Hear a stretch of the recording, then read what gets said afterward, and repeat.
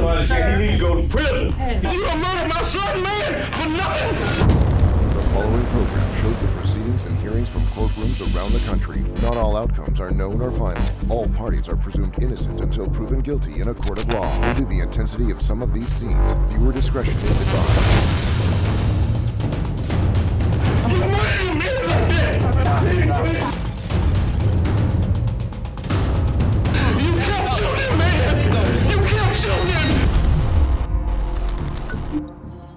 First, we go to the Hamilton County Common Pleas Court in Cincinnati, Ohio. Standing in the hallway outside the courtroom is Cassandra Jackson. She's here today seeking a protection order, often sought by domestic violence victims. Unfortunately, a court official is telling her that she missed the deadline and will have to come back. Jackson, a working mother, grows increasingly frustrated. The argument's loud enough to be heard in the nearby courtroom. So loud that Magistrate Judge Michael Bachman, who's presiding in the courtroom on the other side of these doors, could not hear an attorney question a witness. Jackson continues to plead her case to the man in the hallway, but is denied. Jackson continues arguing before finally storming off. But Judge Bachman is unsatisfied and takes matters into his own hands. About 10 seconds after Jackson walks away, Bachman leaves the bench, chasing her down the hall.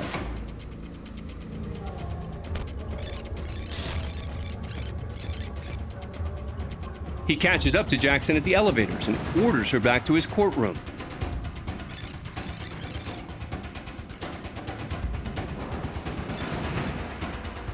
What happens next is critical to the eventual outcome of this story. As they head toward the court, Jackson tries to turn down a hallway. That's when Bachman grabs Jackson's shoulder.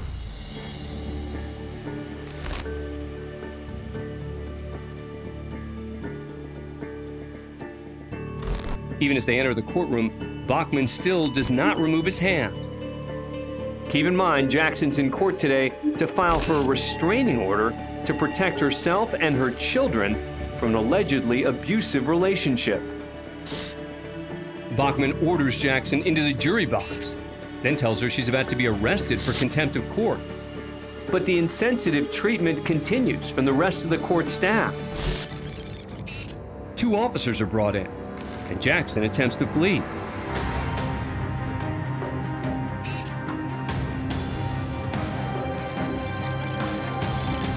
Additional help's required to restrain Jackson. She resists, but is eventually removed from the court in handcuffs.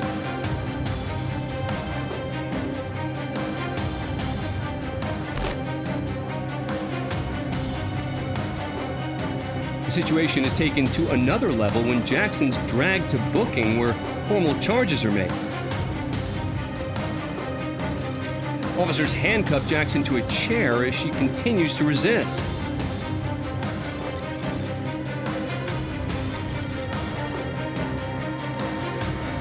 After struggling with officers one more time, Jackson's strapped into a special chair and wheeled into holding, where she'll serve 2 days of a 10-day sentence after the presiding judge dropped the contempt charge and the rest of her sentence for good cause.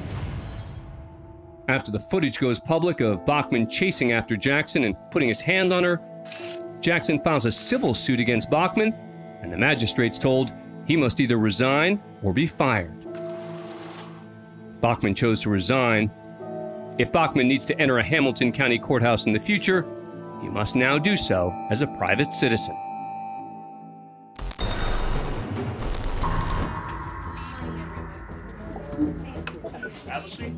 We're in the Miami-Dade County Criminal Court for a hearing related to the murder trial of Lucas Kendall. Well, the first thing we needed to address is he's been restored to competency. Correct, Your Honor. There are 2 evaluations from Dr. Ruiz-Quintana and Dr. Richardson. They both find that he's competent. Kendall's just been deemed competent to stand trial, where he faces charges of second-degree murder and attempted murder. While working as an armed security guard at a Miami strip club, Kendall approached 2 men who were sitting inside a truck in the parking lot. Kendall claims one of the men threatened him. He says he also believed one of them had a weapon. So he opened fire, killing one of them with 8 shots, 4 of them in the back. Both men were unarmed. In the gallery today are friends and family of the deceased victim, Kawan Berg, including his devastated parents. To evaluate his competency, Kendall was moved from a prison to a hospital. And defense attorney Carlos Gonzalez wants to keep him there, fearing what might become of his client's mental state if he returns to jail. And then the issue is that you want him housed where? At the same facility he's been housed. In order to prevent him from decompensating? Yes, Your Honor. He eventually decompensated to the point where he was sitting in a fetal position, naked, not eating, and not interacting with any human being. As Gonzalez goes on, the request to prevent Kendall from returning to jail becomes just too much for Bird's father to bear. Yeah, but my son is dead, man. My son is dead. He needs to go to prison. He don't need to be laying in no mental hospital. He need to go to prison, man. Come on, church. He want to play crazy. He wasn't crazy when he killed my son, man. He wasn't crazy then, but he crazy now. All of a sudden he crazy now. You want to lay in a mental hospital? You done murdered my son, man, for nothing. When he was trying to get away from you. You trying to get away from you, man. And you kept shooting him while his back was under the truck. You kept shooting him, man. You kept shooting him. And his back was turned to you, man. He was trying to get away from you. And you murdered him, man, like that. You murdered him, man, like that. The distraught father is escorted out of the courtroom. His family members look on. Meanwhile, the defendant just watches it all unfold. At trial, Kendall decided to represent himself and attempted to use the stand your ground defense. So the trajectory coming from outside the vehicle would have to come in that downward. I'm sorry, I'm not sure what you're referring to. He was convicted on both charges and is now serving a life sentence in the Florida prison system.